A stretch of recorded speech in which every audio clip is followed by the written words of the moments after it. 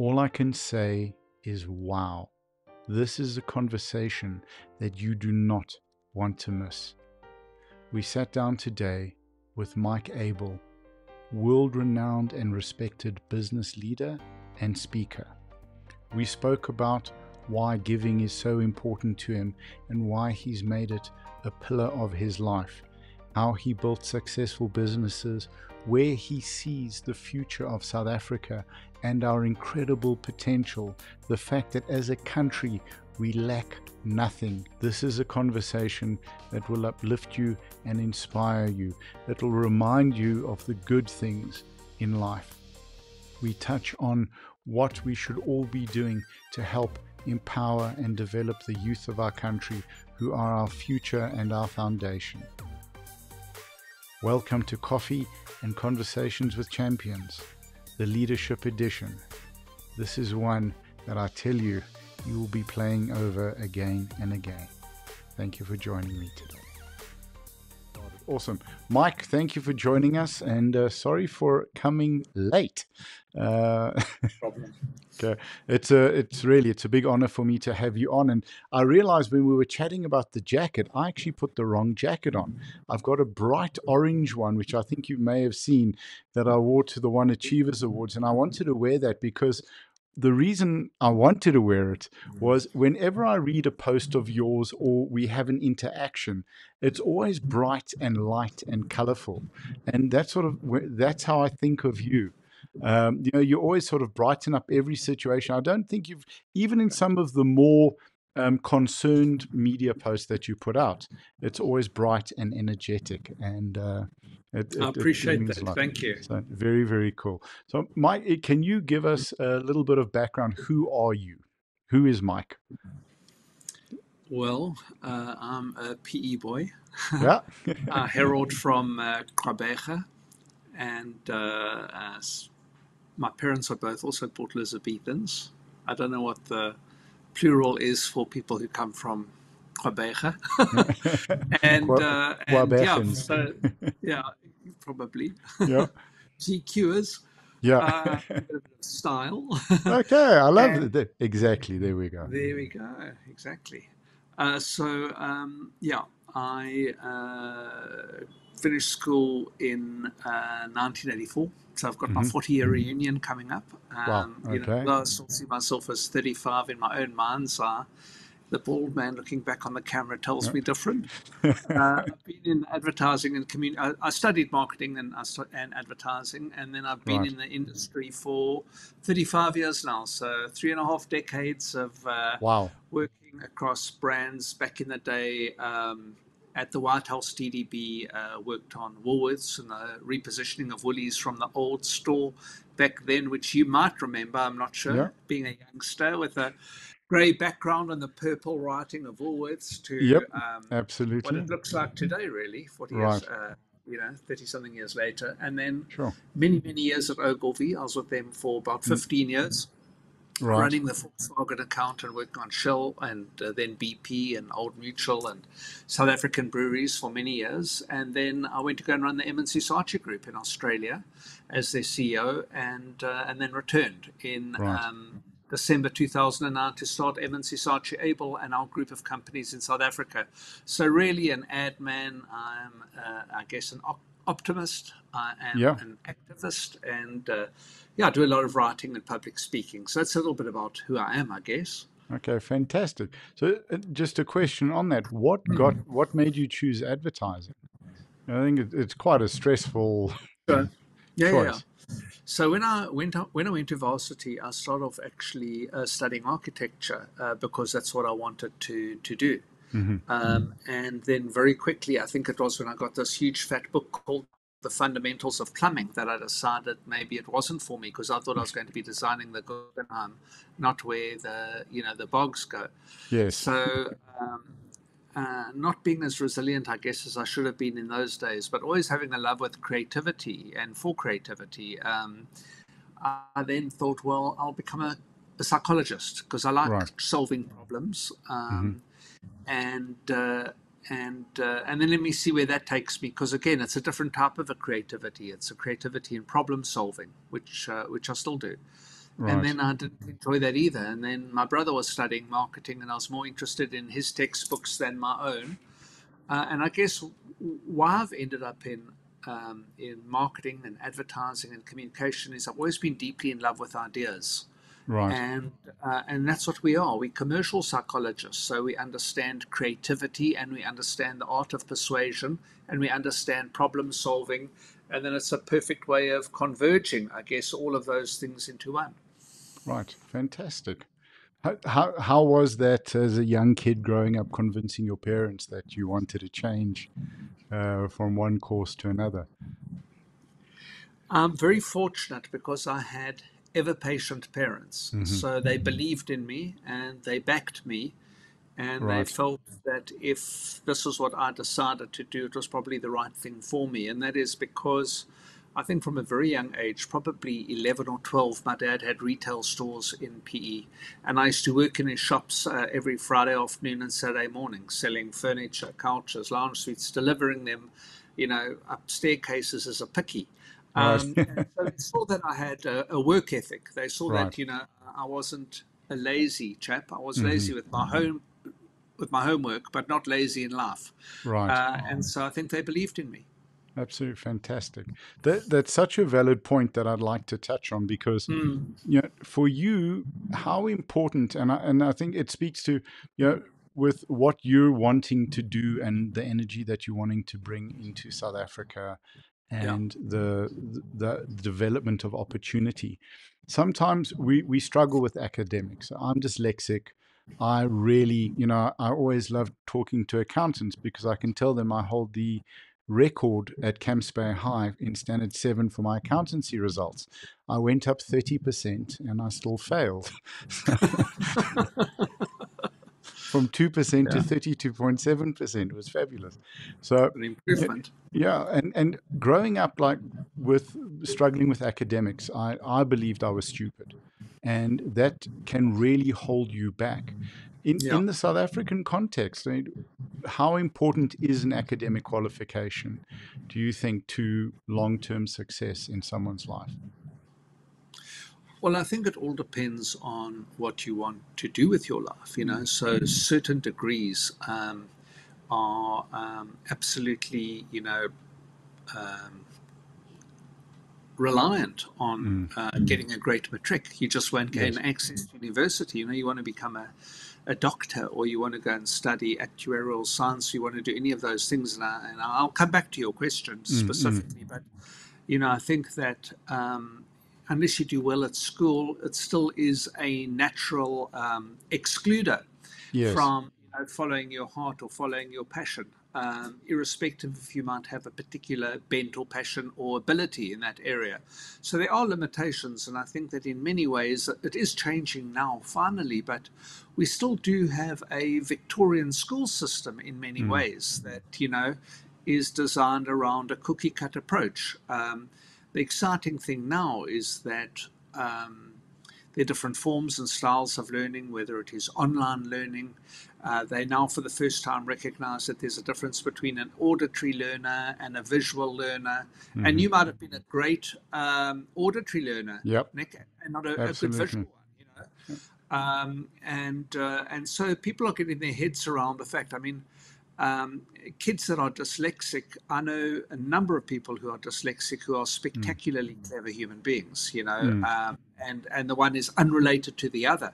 It's a challenge or an impediment in a conventional system, but it's not an impediment in intelligence in any shape or form. And so when you look at people like, be it Richard Branson, for example, he probably wouldn't pass the entrance interview for Virgin. Virgin wouldn't employ the man that founded the company. And there are many such examples. So I think that what you want to do always within the workplace or as a parent or for oneself is to always play into one's strengths. Because those are the things that need to compensate if there are any perceived weaknesses. So that would be my advice. But I definitely think that there is an epiphany happening in education, and a lot of conversations happening that are going to change the model dramatically. And those that don't adapt won't survive. Right. If you were to speak to young people today, perhaps a group of youth that didn't achieve academically, and that maybe didn't even know what they really wanted to do, because coming from poverty, they just want a job, they just want to be able to support their family. What would you say to them? I think the most important thing is to try and determine what you like, what you are interested in naturally, because I think that is the only thing that actually makes people enjoy what they do. Right. And I think that one needs to spend time, whether it's an online test, and I understand there are a lot of challenges today in terms of even being aware that such a thing might exist in terms of an aptitude test, or, trying to get to know yourself better. There are challenges even for somebody to even have data in terms of access to do, those types of tests. So there are very many barriers. And I was actually having a conversation on my podcast the other day with a lady who was telling me what it costs to apply for a job. And she's a very brilliant accountant. And I'd never actually thought of the cost of applying for a job. So there are so many barriers in a country that has got such poverty and unemployment in terms of actually pulling yourself out of that situation. But I definitely think that is key. Is, there's a lot of peer pressure, and especially in emerging economies where parents will encourage their children to choose a traditional career. Yes. So don't go into advertising, for example, because there's very little knowledge of advertising as a lucrative career. So choose the traditional ones. Become a teacher, become a doctor, become a nurse, become an accountant, become a whatever. And then the person isn't happy in that job. They're not enjoying the job. And so they're never going to be, you will never be good in a job that you don't enjoy, because the good or the great comes from passion. It doesn't come from knowing how to do the job. And on that point, what motivates you? What keeps you going when times are tough, when there are challenges sort of in the business and in life? Well, when the shit really hits the fan, if I'm allowed to use a word like that on your podcast. On the pod, we'll just go tick yes, there is an expletive. Okay, cool. When we upload cool. it. Madiba said, at his hardest times, what he did was, he kept his face to the sun and he put one foot in front of the other. And that is sometimes what you just need to learn to do in life. The other thing I've trained myself to do is to understand that negativity precipitates nothing positive. There's no way of getting anything good out of being negative. So although it's sometimes hard not to be negative, you can't allow yourself to go there. You need to almost train your mind not to allow you to wallow in self-misery, because it's not going to improve your situation. It's not going to solve the problem. So when the proverbial hits the fan, you see, I caught myself that time. I do think problems are essential to purpose, and problems are essential to growth. And so then I look at it and I reframe it and I say, what can I learn out of this? How can I approach it differently? Not always easy, and I'm not making light of it. And certain problems, of course, are of an insolvable nature when they come to certain health conditions and whatever that might be. But where you can solve that problem, look at how and where. And I think a positive mindset always is critical. I think if you're not optimistic and positive, your chances of solving it are pretty low. I think you don't look for the opportunities that don't exist yet. If you're always looking at the negative, positive, you're forced to. How do you? Well, you do. You find opportunities in the problem. That's where problems live. Yeah, absolutely. Problems don't live when things are going perfectly well. Such Nobody's looking for point. solutions then. Yeah, absolutely. there are no problems without opportunities. Exactly. Or that's absolutely. And vice versa, exactly. And vice versa. So for you, how do you develop a positive mindset? Is it something that you're born with? Is it something that you choose? How does one sort of develop it and maintain it?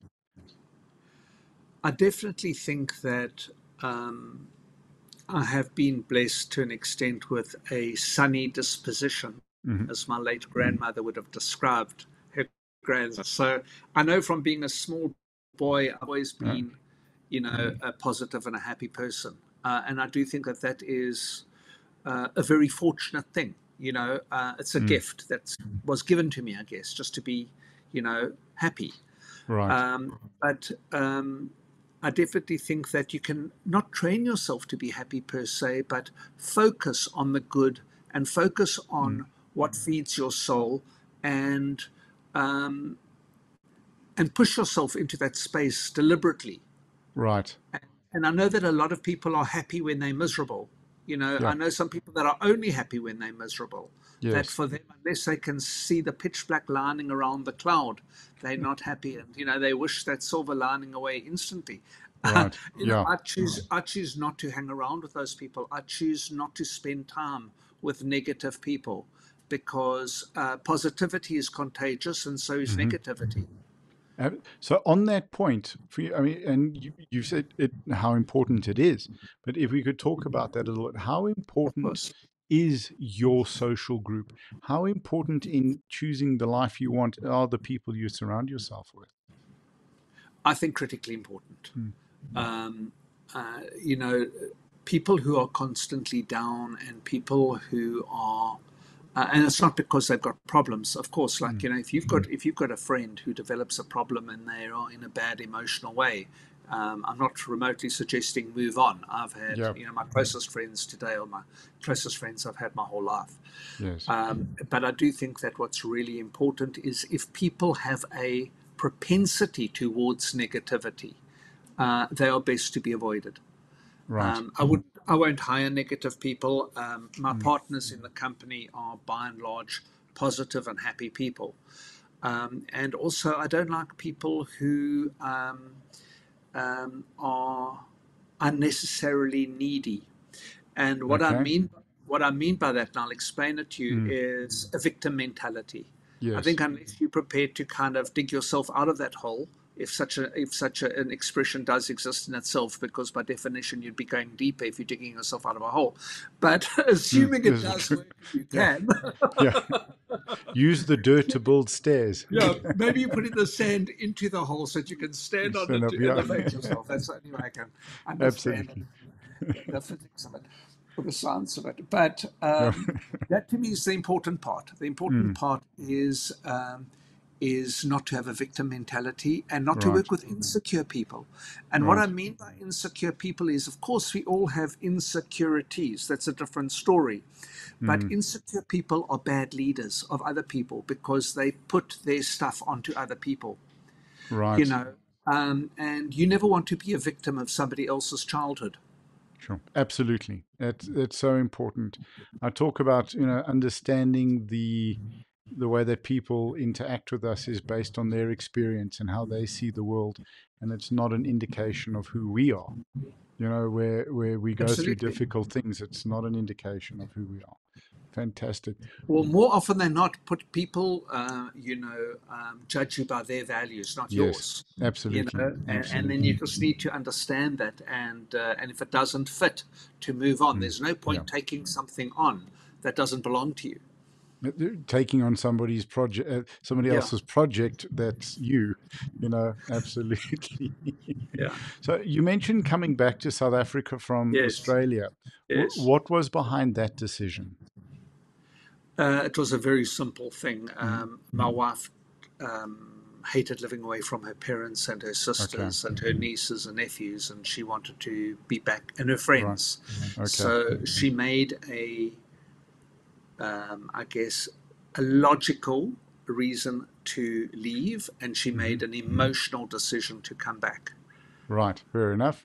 What do we get told when I spent 15 years selling insurance, and we told people justify on reason, but they act on emotion, and that's it. But it's such an important point, because particularly if we look at South Africa and where things are, people, I sense, tend to forget the value of family and community. In terms of one's mental health and happiness and quality of life, how important is that? I think I hadn't understood it entirely, because I am a very rational person.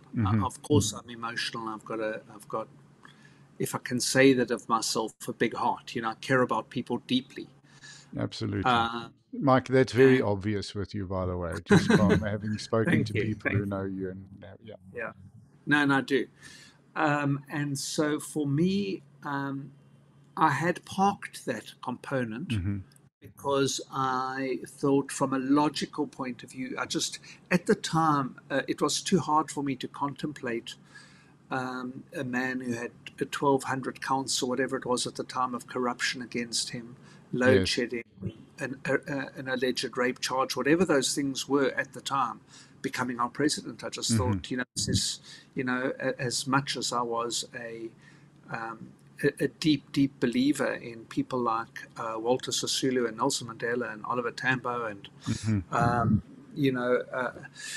I guess the moral leaders that we were hoping to lead our country. I now saw a man that was the antithesis of that. Govan Mbeki, I mean, a great giants, and then you suddenly had this guy, and I thought, no, I can't. I'm not prepared to live in this situation. Right.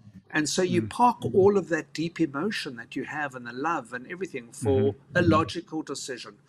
But when you say to me now, what have my kids gained by growing up in South Africa and not in Australia? Well, they grew up with their grandparents on both sides. Mine have now passed, but they had the deepest love from my parents and from my wife's parents. They've grown up with Shabbats and Friday nights around, with family. We've celebrated so many joyous festivals and occasions with our friends. I've had the joy and the privilege of starting a company from scratch as opposed to simply leading a large company. Right. And it's a very different skill to kind of be CEO of a big corporate than it is to kind of start something on your own, basically, and build it into something, that you learn a lot through that as well. And the adventure I've had with my partners and my colleagues at work and my clients. Right. So there's an enormous amount of richness that I think has come through the decision to return. And I'm grateful for it. Fantastic. And I think that a lot of people are coming back to South Africa now because they're realizing that the grass isn't greener on the other side. And it's always a trade-off. And somebody said to me, what is your simple observation about immigration? And I said, well, you leave behind everybody that you love for everybody that you don't. Yeah. That's it. In a nutshell, that's so important. I mean, just for that grounding and those roots. But talking about just the community, what makes South Africans so special? I think South Africans are very real. And I think we wear our heart on our sleeves. I think that you have authentic dialogues with South Africans. I don't think that we are schooled in the style of subterfuge and not showing our emotions. And what you see is largely what you get, Right. I think South Africans are good people. I think we've got a lot of kind-heartedness in South Africa. Of course, we've got massive challenges.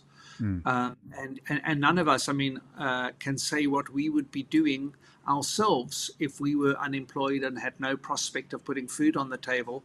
Desperate times call for desperate measures. Absolutely. So, absolutely. Our crime rate is unacceptably high. Solutions need to be put in place to help people out of poverty. And so. But by and large, when you look at the country and you look at the people and you look at the engagement, you look at the positivity and the solutions, South Africans survive because of our sense of humor. We laugh at things when they go horribly wrong because that's how we survive, And we do. We do. Yeah. And we're a remarkable country in terms of innovation, in terms of our ability to create, be it in medicine, the most successful businessman in the world probably ever is a South African in terms of Elon. Absolutely. Our advances in medical science and in physics and in telecommunications and in banking and in the creative industry and everywhere you look, South Africans play centre court Wimbledon on the world stage. Where do you see sort of, and from a positive point of view, because it's always, one of the decisions I made a couple of years ago was to limit the amount of information I bring into my head. So I pick people that I listen to and follow for info, and you are one of them. So on that, on the optimistic Mike view, which is your natural view, where do you see South Africa going, and what do you see as opportunities for people to build lives for themselves? I think that we are at a very important point in the history of this country, because we are, 3 decades in to ANC. I can't say leadership, that's not the right word. Controlling Parliament. Yes, that, and I think that whereas we saw, an incredible constitution being created, whereas we saw unbelievable world leadership through Nelson Mandela, and then through Thabo Mbeki putting his AIDS denialism aside, which was obviously hugely problematic. Where we are now is the only way for South Africa to improve is for South Africans to make smarter decisions about their lives and their choices. What I mean by that is the only way out of poverty is through investment, domestic and foreign investment. There is no other way out of poverty for this country, because domestic and foreign investment creates jobs. And you won't be able to attract domestic or foreign investment without a fertile environment for that. So a working infrastructure is critical to investing in South Africa. A stable workforce is critical.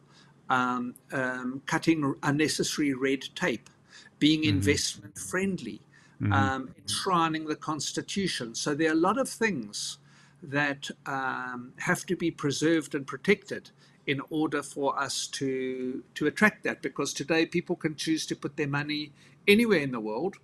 And why would they choose here? Well, they'll choose here because they can get hopefully best of breed skill. I think the devaluation of the rand hasn't helped people living in South Africa, but it's made us a very attractive market for people to invest in. And yet at the same time, my wife and I were invited to a dinner party on Saturday night. And our host was a Swedish couple that live in where we live, in our apartment block. And the other 2 couples that were there were from America. And they were absolutely raving, all of them, about South Africa and what it's like to live here. And why wouldn't they be? Because it's all true.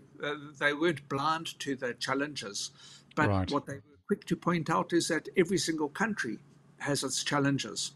And so would I want Putin to be my president, or would I want Trump to be my president, or even Biden, I guess? Or would I want,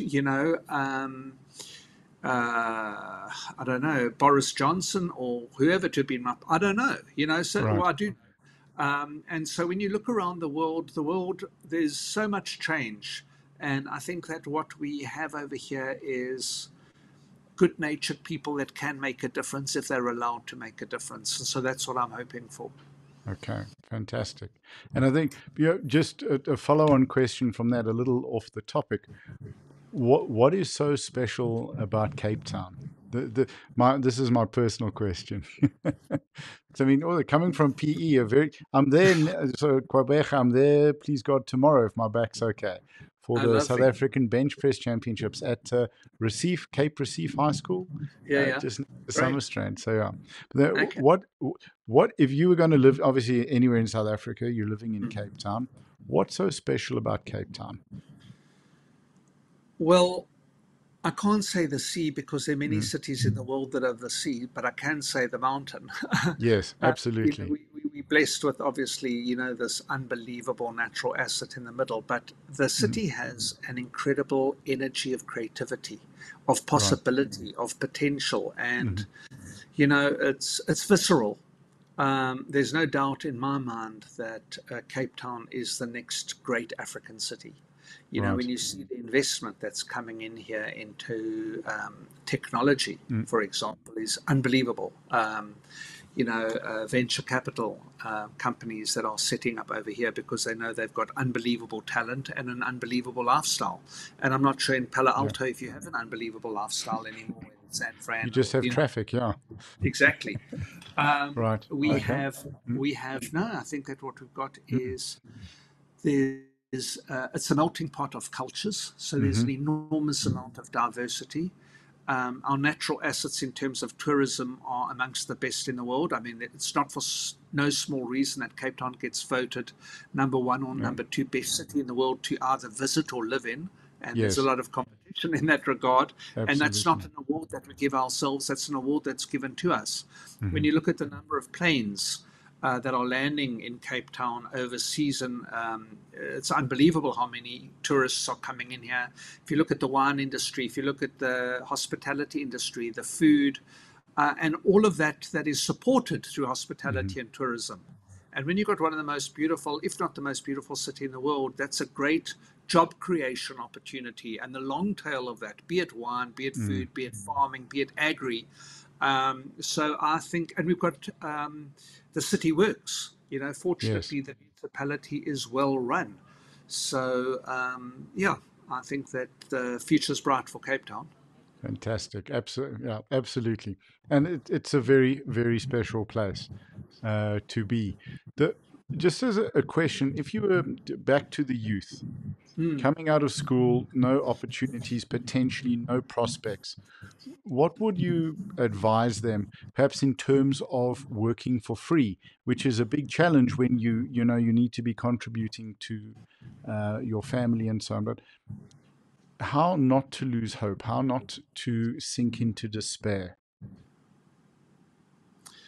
Working for free is a massive challenge because just your transport is going to cost you R1,000 a month to come into work. So when your family is on the breadline, and there might be one person working in the home, or there is a social grant, there's no possibility actually to consider working for free, even if you'd want to, even if you want to get your foot in the door. I think that there are unconventional things that many South Africans do in terms of, trying to get bursaries, trying to work from places where you can have free Wi-Fi and use the data that way, whether it's shopping centers, whether it's, malls or NGOs that are set up, in terms of access to education, access to learning, access to wisdom, access to skills. So if you had to say work for free, well, learning to become an artisan, or I know that there's a shortage, for example, of artisans within the townships. That if you want a handyman, or if you want a builder, or if you want a plumber, or if you want to, it's not easy to get somebody, because a lot of those people are not working in those areas, and they are, leaving in the morning to go and work in other areas, in more affluent areas. And so I think that there are different ways of looking at it. I mean, one of the other things that I've tried to encourage in South Africa for many years is the subsistence farming methodology, much like the kibbutz system, where people can actually, because we do have land, and where people can learn skills, and then at the same time grow stuff, in order to put food on the table. And I think that we are not applying creative or fresh thinking in how we solve our problems. I think we're approaching it in a very traditional way. And so I think that there is an opportunity for us to think a little bit more creatively in terms of how we unlock opportunity. And with almost 100% smartphone penetration, there's a huge ability in terms of being able to leapfrog from where you are currently to where you could be through access to education, to job opportunities, whatever those might be. But the challenges are immense. So what can South African business owners and corporates do differently or better in order to assist those young school leavers that are coming through. This incredible resource that we have, that if it's put into the right environment, can cause the whole country to thrive and to grow.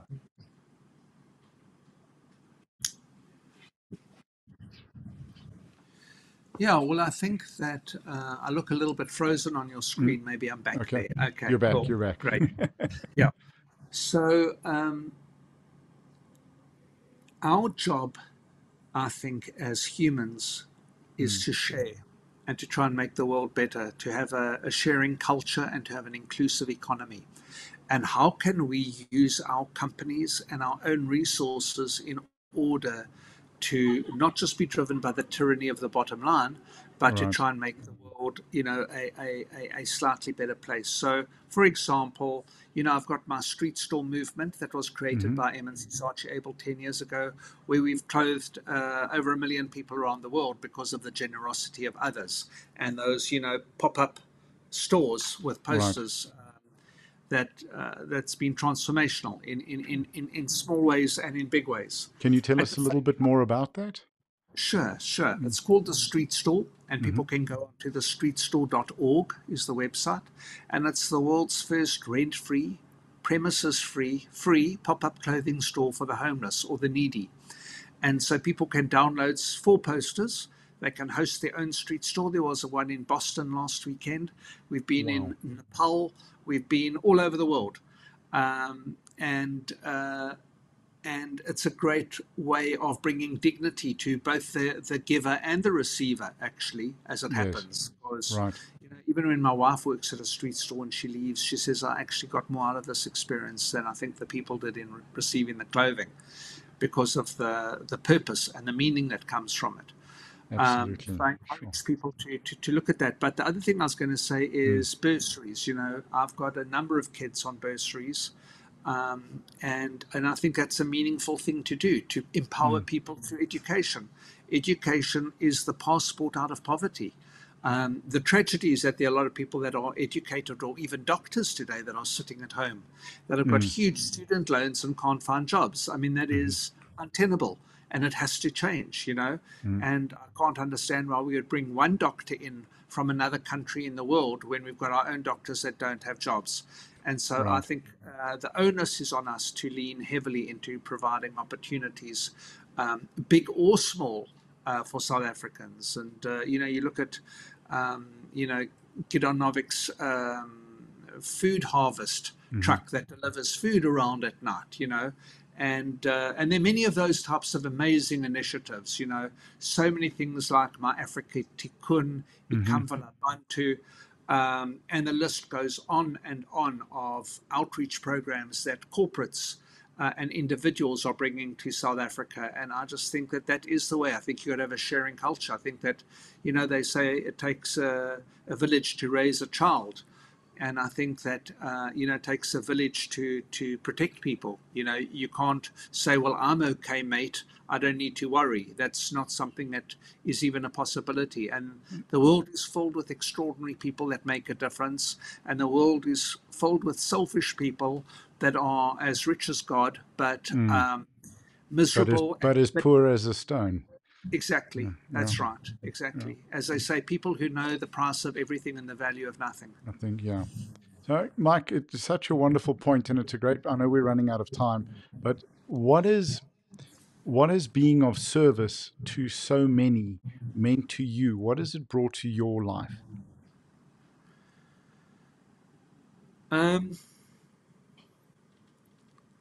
Definitely a sense of purpose, and not in a lofty way, but if you can help people, in big ways or small ways, why wouldn't you?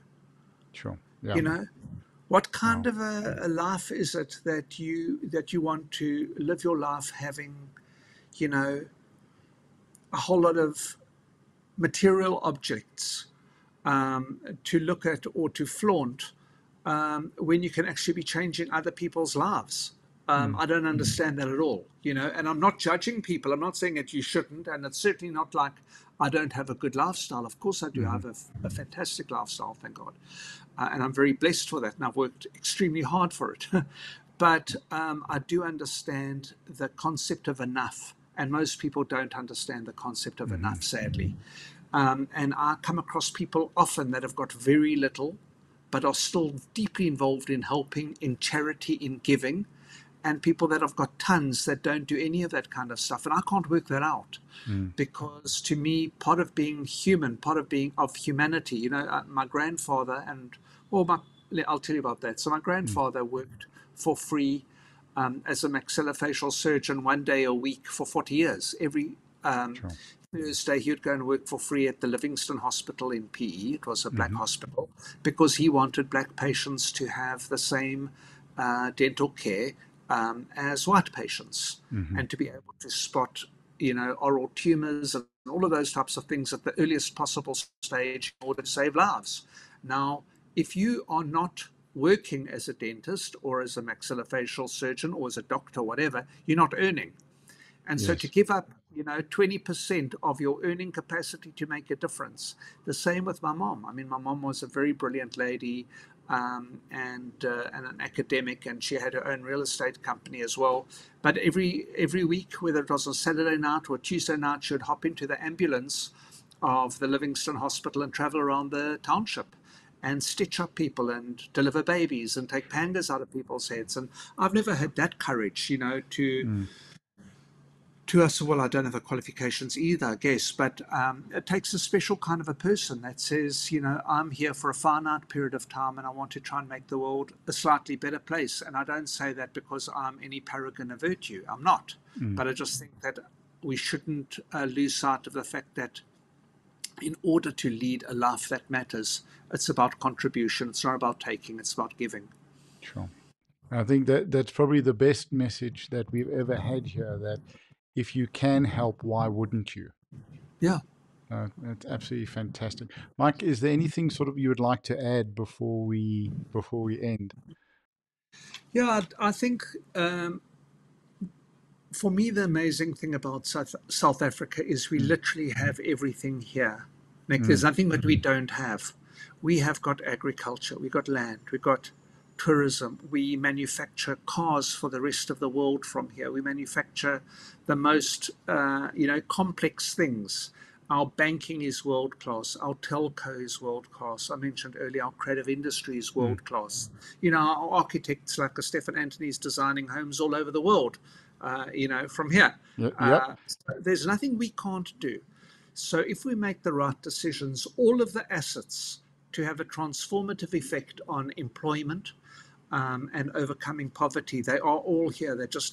We just need as South Africans to make wise decisions, not identity-based decisions. And I think that there's far too much division in the world. I think far too many people judge each other, dislike each other based on nonsense like race, religion, gender, sexuality. All of that is rubbish. Just be a good person. You know, as that saying goes, I think it's something like, don't be a durs, be lekker, or something like that. Absolutely. You know? And I think that's what I want to say, is that we have every single thing here right now to make this country boom. And it's only the decisions that we make that are going to prevent it from booming or going to enable it booming. To boom. Absolutely fantastic.